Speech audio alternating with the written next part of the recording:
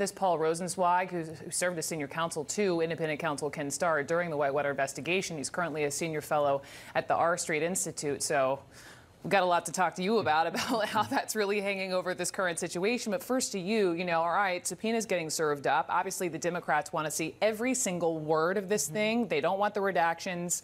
Can you just speak a little bit to what the Democrats are now trying to do and how tensions are rising? I mean, listen, it became very clear with the exchange between Nita Lowey this morning and the Attorney General that there is no immediate intention at the Department of Justice to give even Congress the full report, the unredacted report. And so that obviously caused some worry among Democrats, and that is why they clearly are taking the next step. And look, this is, and you will speak to this, far different from what we saw with the Starr report, and there's a reason for it, and that is because this is a different statute. This is a special counsel.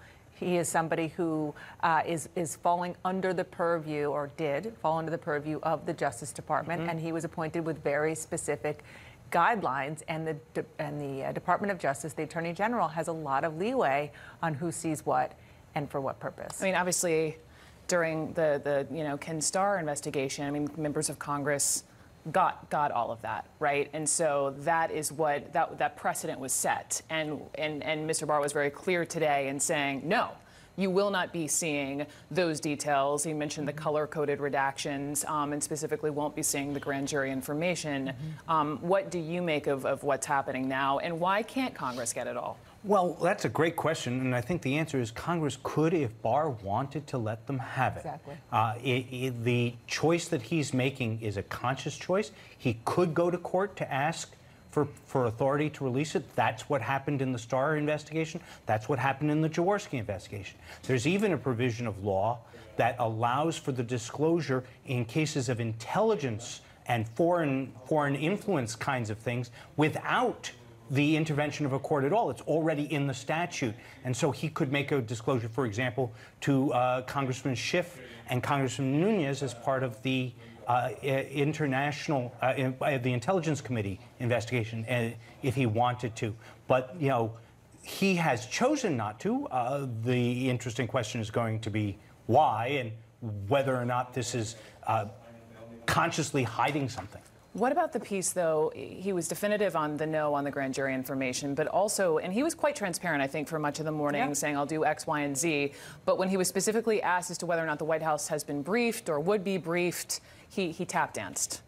He tap danced. Well, I mean, it's actually a very interesting contrast, because in his letter, he said that the president had publicly said he wasn't going to claim privilege, so I'm not going to give them the report in order to conduct a review. So how do you square that, what he said then versus today? I think something's changed in the intervening time. As it seems... What could it be?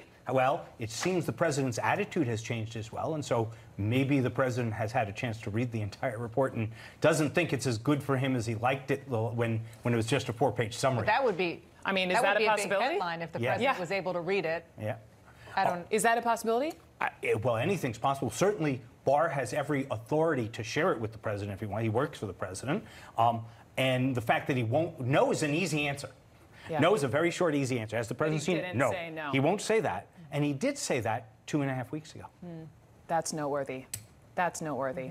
What else from this morning watching, your biggest takeaway? Well, the fact that that Barr revealed that he and his team asked Robert Mueller if they would like to coordinate or consult on the letter that he wrote, that 4-page letter. And Robert Mueller said no. He declined to have anything to do with it, which I think says a lot about Robert Mueller's, daylight, but also his understanding of how this was going to be perceived. And that is, Bill Barr is a political appointee, that this was going to be a political letter, and also, why would he help in summarizing a summary that Mueller spent so long doing? Just put out his own summary. And so he said, I did my job. I tried to stay as apolitical as possible. I'm out. This is your deal. Okay. Paul and Dana, thank you so much. Good to see you.